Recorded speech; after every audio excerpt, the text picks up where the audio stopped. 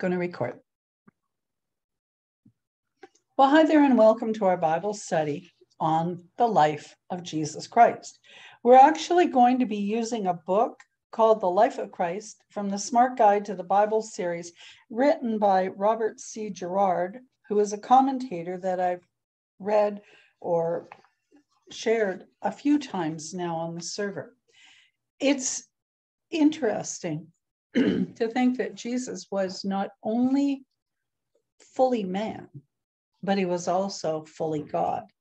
And I wanted to explore that a little bit, especially since we're just under a week from Easter. But before we begin, let's open with a word of prayer. Father, yesterday was Palm Sunday. Yesterday, we celebrated Jesus' triumphal entry into Jerusalem on that of a colt, a donkey colt, where people laid down palm leaves for him, shouting, Hosanna. Hosanna is the King.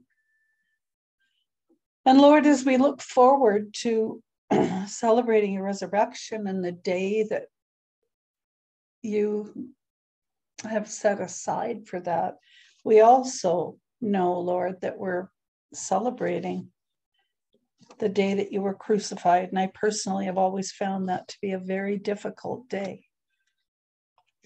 It's good for me, but it was difficult for you. And so I want to offer you our thanks and our praise for all that you've done for us. And I want to pray, Lord God, for each one on the server and each one who's in the study today, that you would open our eyes, our ears, our hearts, our minds to receive the words that you have for us. Help us, Lord God, to focus on you today. In Jesus' name we pray. Amen. Now, some of you know, maybe all of us, that in about 5 BC, there were 2 special baby boys born in the land of Israel. And they were cousins. We can read about that in Luke 1:36. One was born into the priestly clan of Aaron, and the other, though born into poverty, was from the royal line of David. And they were born 6 months apart. And an angel sent from God predicted both births. And each set of parents was told that in the plan of Almighty God, their son was slated to be a man of destiny. I wonder if anyone knows who these 2 individuals were. But each would have a very short time to minister. But these 2 men were part of a strategy to bring the grace of God to all people. The lives of both, by the way, would end violently in their early 30s. The first would be beheaded. The second would be crucified. The first would be known as the greatest prophet ever born. The second would be known as the Son of God, the only begotten of the Father.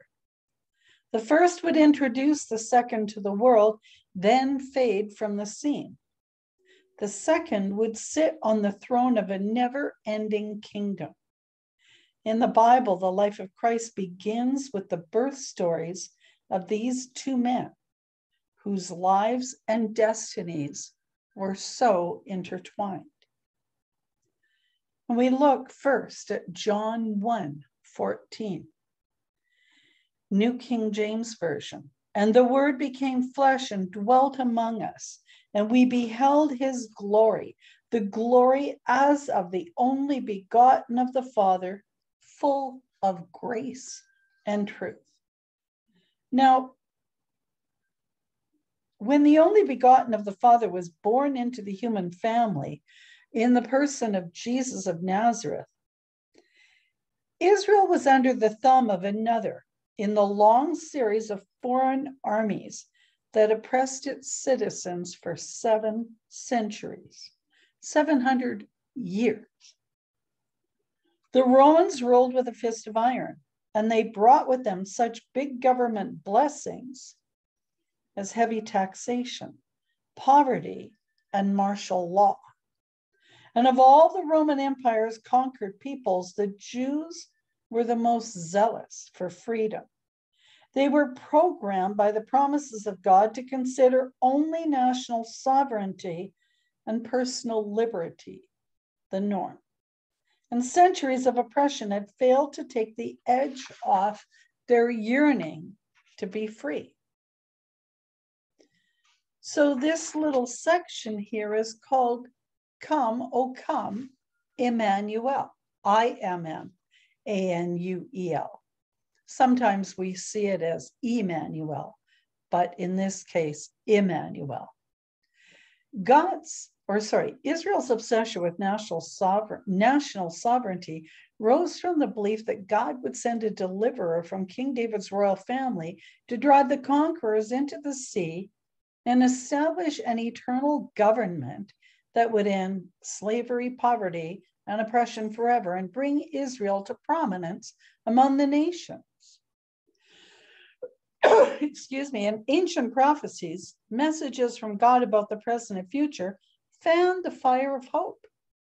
God himself created the yearning for freedom and national sovereignty by promising the Messiah. You see, in Hebrew, the Messiah, the word Messiah means anointed one. And in Greek, the word is translated Christ. So there's some samples of Old Testament promises of the coming king. In Genesis 49:10, the promise of the king is the nations will obey the scepter bearer, Shiloh, a member of Judah's clan. In Deuteronomy 18:18, God will give Israel a prophet like Moses who will speak God's words.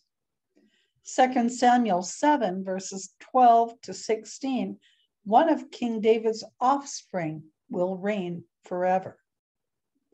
Isaiah 7, verse 14, a young woman will bear a son who will be called Emmanuel. Isaiah 9, verses 6 and 7, a native son of Israel will establish an eternal kingdom of peace, justice, and righteousness.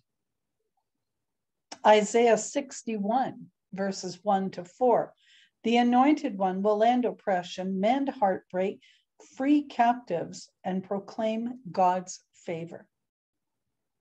And then Ezekiel 37, verses 21 to 28, Israel will be restored to its homeland, and a king called David will rule forever. I find that kind of interesting. By the way, Shiloh was one to whom tribute or obedience belongs. Judah descended from the third son of Jacob, father of Israel's leading tribe. The word Emmanuel means God with us. Anointed means chosen for kingly, priestly, or prophetic authority.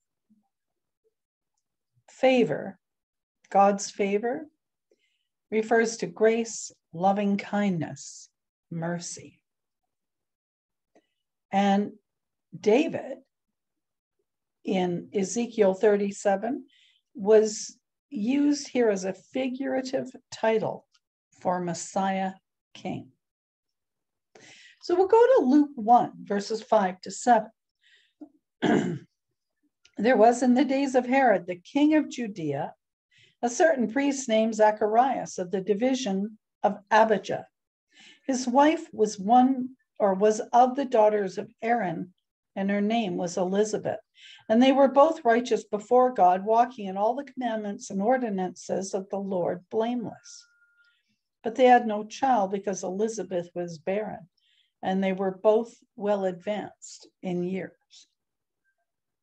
So you see, he was a Jewish man, Zacharias, and they were well advanced in years, and they honestly had given up hope of conceiving. And because they and the people around them believed faithful servants of God would be blessed with children, this was really hard to understand because they had been faithful. And to face the declining years without children and grandchildren to care for them was disappointing and cause for anxiety. Why was that?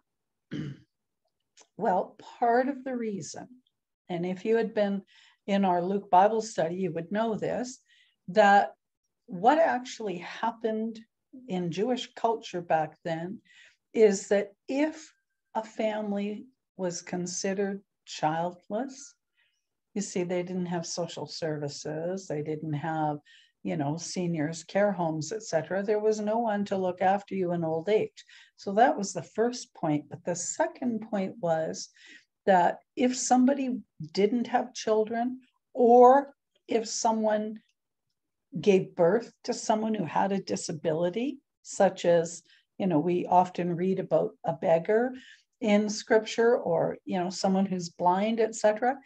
It was thought by Jewish people back then that the family was being punished for some sin in script, back in those days in their family. Might not have been them directly, it might not have been the individual directly, but it was someone in the family or some sort of family sin that they believed this, which, of course, is devastating to anybody. But Zacharias, and I've heard him called Zechariah also, and Elizabeth were two of the good guys, you see, because they kept the hope of the promised Messiah alive in their hearts. And in Luke 1:6, we read that they were both righteous before God, and they observed all God's commandments and all his ordinances blamelessly. Now, to explain, Zacharias was a priest in the temple, and that meant that every so often, according to the schedule, he was called upon to do priestly duties in the temple. So during a priestly division's period of service at the temple, specific tasks were assigned by lot, which was actually drawing straws or throwing dice to settle an issue. But I've seen an image, a drawing where it was actually rocks with writing or, that had been engraved on them. But one of the most honored jobs was burning incense, which represented prayers rising to God. And Zacharias won the coveted assignment. So when it came time to burn incense, the old priest was left alone inside the holy place in the temple. And that's the second most sacred room in the temple, by the way. So all the others were outside with the other worshipers praying. And at the signal, Zacharias burned the sweet smelling stuff on the altar of incense just outside the veil that covered the Holy of Holies from view. And the veil was a thick curtain barring the way into the Holy of Holies. So to Zacharias, this was probably that mountaintop experience of his life.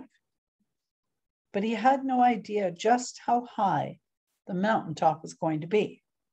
Because as the sweet smelling smoke wafted heavenward, a being straight out of heaven suddenly stood right there beside the incense altar.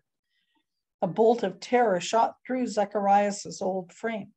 He braced himself for death, but the angel's first words disarmed his fear. In Luke 1:13, do not be afraid, Zacharias.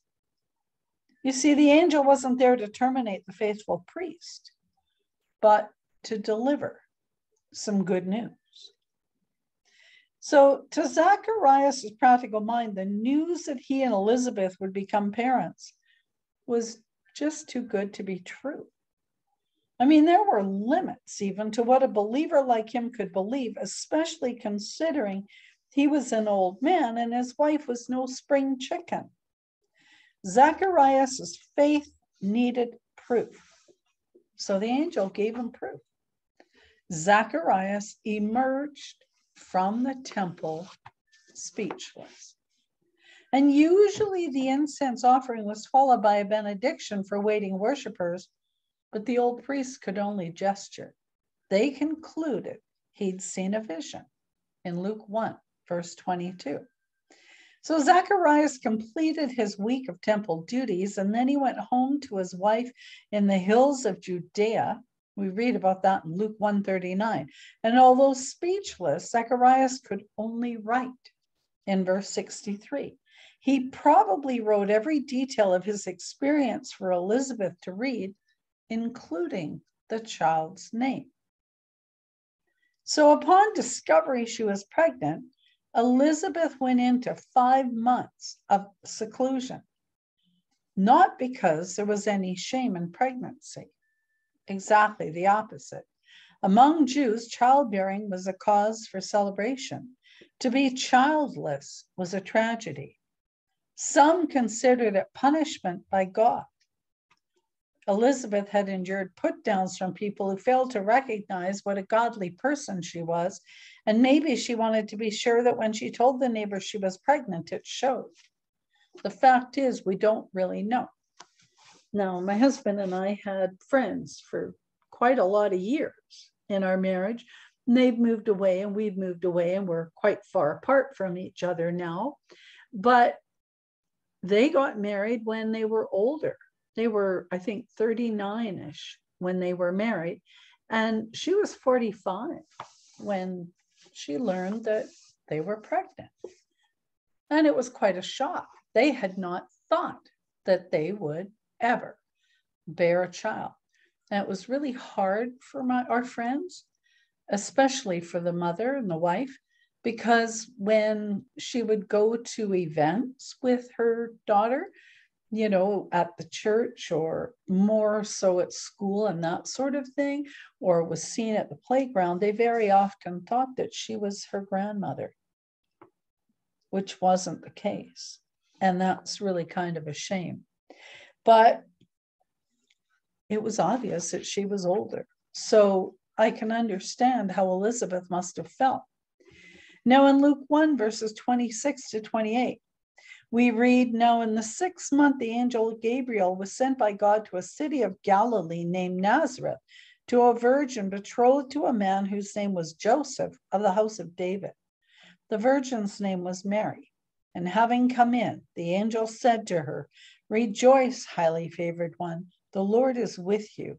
Blessed are you among women. You see, in the 6th month of Elizabeth's pregnancy, the same angel who met Zacharias in the temple visited the town of Nazareth in Galilee. And once again, we overhear a private conversation, this time between the angel Gabriel and a young woman named Mary. Gabriel's greeting indicates that Mary had a relationship with God that was alive and well. So if the angel's greeting troubled Mary in verse 29, she must have felt the wind knocked out of her when he got to the main message he'd come to deliver. It was enough to send any teenage girl into panic. And I think today about the stigma of unwed mothers. And oh yes, in some areas of our world, there's still quite the stigma. But back then, it would be almost unheard of. You see, God's man Gabriel wisely paved the way with the encouraging word that she need not be afraid because God was on her side and was about to do her a high favor. The news that changed Mary's life forever was that she was about to become pregnant and give birth to a boy to whom she was to give the name Jesus, meaning Savior. In Luke 1:34, then Mary said to the angel, how can this be? since I do not know a man? So, good question. Mary may have been young, but she knows the facts of life. And it was going to be a while before she and Joseph completed their engagement period and consummate their marriage. So she's never been intimate with him or any other man. And without that, how can she conceive the promised child? Mary seems to understand that conception of her special baby will take place immediately and that no man will be involved. So unlike Zacharias, who couldn't believe without further certification of the angel's prophecy in verse 18, Mary is simply puzzled about how what is about to happen will happen. No problem. Gabriel answers your question with the delicate reserve. 1, the Holy Spirit will come on you or come upon you in Luke 1:35. You see, it's a mistake to imagine some sort of mating between the Holy Spirit and Jesus. Try that again. Between the Holy Spirit and Mary. Jesus uses these same words to describe the entrance of the Holy Spirit into the lives of his disciples on the day of Pentecost. It's a way of saying the conception of Jesus in the womb of the Virgin was an act of God. In other words, a miracle. And 2, the power of the highest will overshadow you in Luke 1:35. In Scripture, God's presence is often indicated by the appearance of an overshadowing cloud. The presence and power of God himself would perform a totally new act of creation in her womb to produce a holy child, free from sin of any kind. So the virgin birth of Jesus Christ is the root from which everything the New Testament says about him grows. Theologians and ordinary men struggle with it, but to the mind willing to believe nothing is impossible with God, it's not at all hard to accept.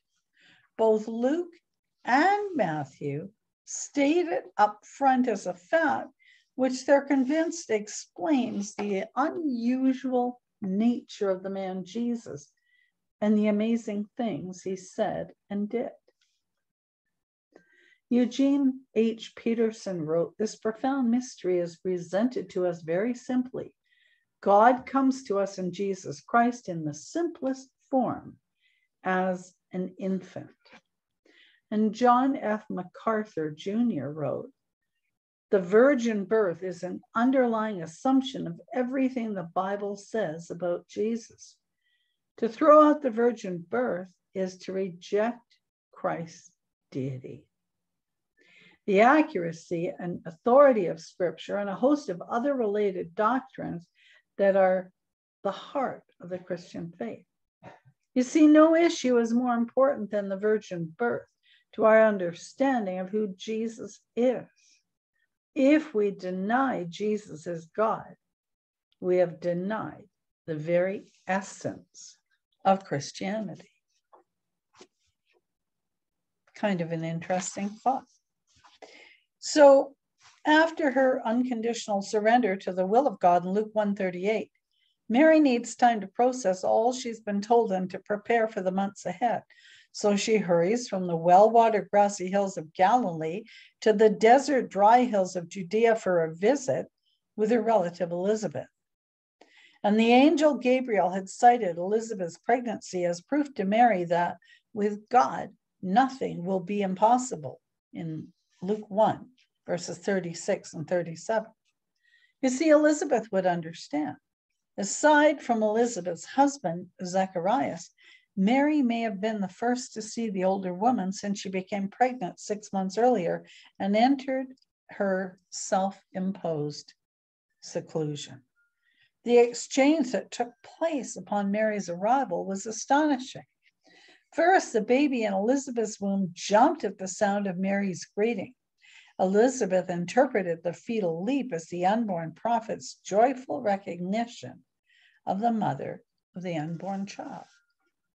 Now, I have heard many times over, for any of you hoping to have children at some point in your life later on, whether you're a guy or a girl, and, just that when you marry, the person that God has for you, that this might well, be something that the Lord blesses you with.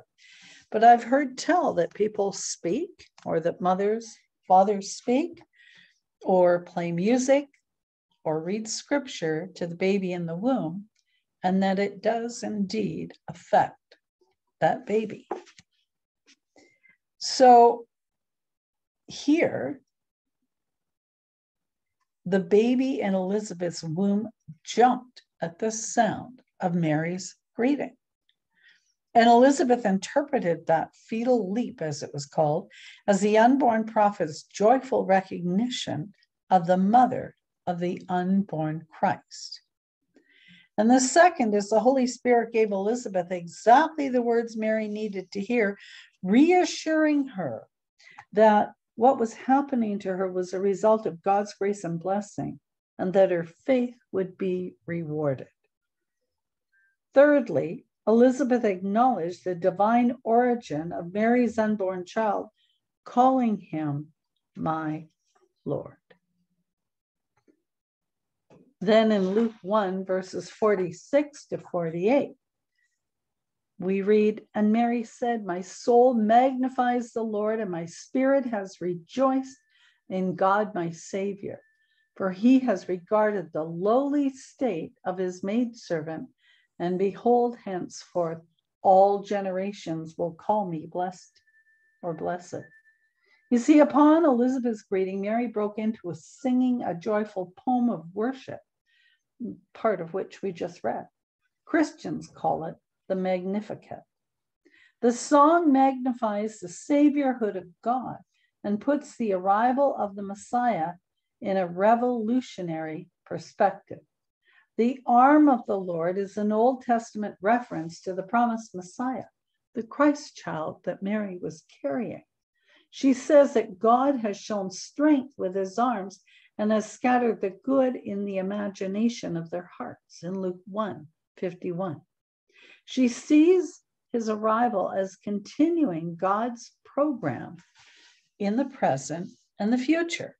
And the specific deeds that she mentions fulfill the revolutionary longings of the Jewish people, and for that matter, anyone who was oppressed. Mary's boy will ignite the fires of a most unusual revolution. Then in Luke 1:57 to 58, we read, "Now Elizabeth's full time came for her to be delivered, and she brought forth a son. When her neighbors and relatives heard how the Lord had shown great mercy to her, they rejoiced with her." You see, Jewish law prescribed that baby boys should be circumcised the 8th day after birth. The practice is a little bit different today. I actually have a Jewish friend. I haven't talked to him for a little while, but they do still do the circumcision on the 8th day, but they very often give the baby a little bit of Tylenol, which is not something they did back then, of course. And so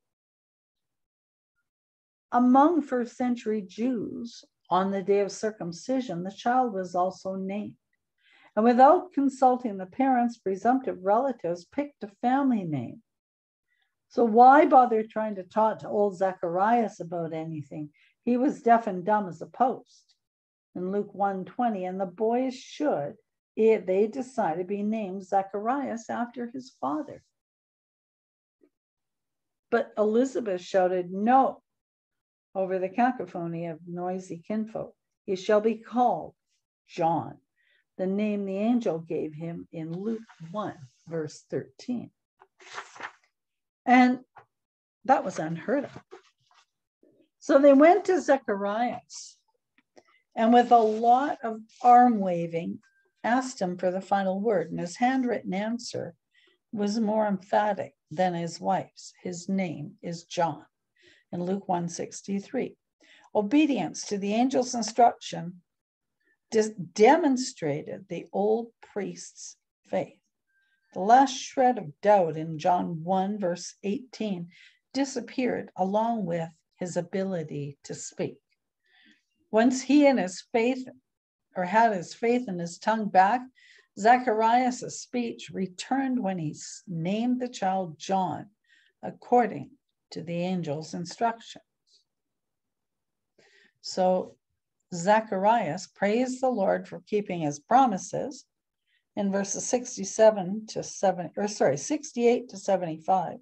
And he prophesied about his son's place in God's redemptive plan in Luke 1, verses 76 to 79. So like Mary Magnificat, or her Magnificat, Zacharias' song has been set to music, and it's called the Benedictus. And we're not going to examine it, but there are a few sort of similarities there. But Zacharias and Elizabeth's boy grew up in the desert. We learn about this in Luke 1:80. And he spent 30 years preparing for the strategic task of introducing Jesus, his cousin, to Israel when it was time for Jesus to begin his messianic ministry. Jesus would one day say of John, among those born of women, there is not a greater prophet than John the Baptist. In Luke 7, verse 28.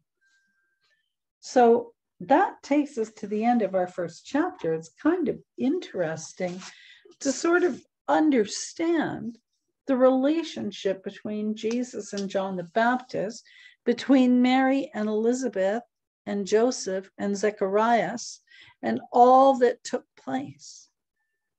So I'm going to end for now, and we'll carry on with the next chapter next week. But I pray that as we're looking at this, it may be very familiar to you. You may even know more than I know about this. But I wanted us to start from the very beginning and work our way through it, because too often we rush through Scripture and we miss something that the Lord might have for us. So, Father, I thank you that today, as we study your word, little bit by little bit, that you will speak into our hearts and minds, that you will make whatever changes in our life you so desire, and that we would serve you with all of our heart, all of our mind, all of our strength. In the holy name of Jesus, we pray. Amen.